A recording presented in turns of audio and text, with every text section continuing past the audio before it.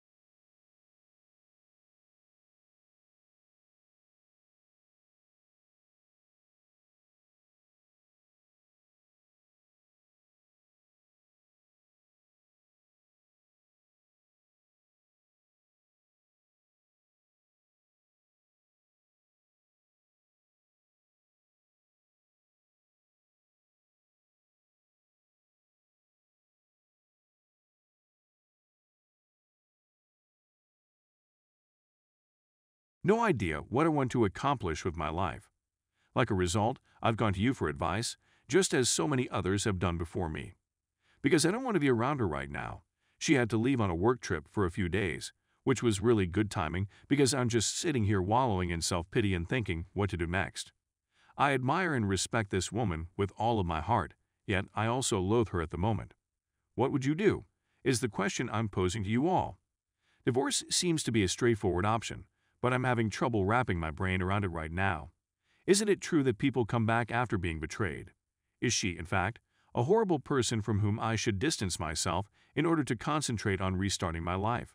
I'm at a loss for words. I'm at a loss on what to do. On the plus side, it makes me appreciate how easy my life has been in comparison to other situations, and I'm at a loss for what to do in this situation. Thank you for reading this and taking the time to do so. Please accept my apologies if this was too long or confusing at any point. I needed to get things off my chest and out of my thoughts in order to begin thinking about the next steps. Everyone on this list is in my thoughts and prayers. Update. I learned that my wife was having an extramarital affair at the beginning of 2019. In our relationship, we were dealing with a lot of issues that were probably never going to be addressed, and the affair was the last straw. In spite of the fact that it took us a few months to come to a final decision. We separated in June and were divorced by October. I'm also the happiest I've ever been in my life. For the first 6 months of my newly found independence, I spent my time going out and having a good time like I'd never had before. Brief encounters with many females, which proved to be highly beneficial to my self-confidence in the long run. Initially, it was nice, but then there was a pandemic. I'm not sure it. You were aware of it, and I had to put that aspect of my life on hold. Then a friend of mine, whom I'd had a long-standing crush on, asked whether I'd be interested in serving as her quarantine buddy, just to make sure that none of us is trapped at home alone. Then something happened that led to another, and here I am, falling in love with someone I never imagined I'd fall in love with again. The fact that we've been dating for a few months now has undoubtedly hastened our relationship in ways that none of us could have expected when we first started dating.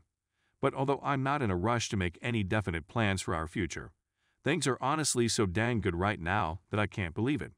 She makes me feel so loved, gorgeous, and lovely that I want to spend as much time with her as I can get away from my work and family. Please understand that this is just a temporary situation for those of you who have arrived here at your lowest point in life, having been widowed and really miserable. Even if it means taking a beating along the way, love will always prevail.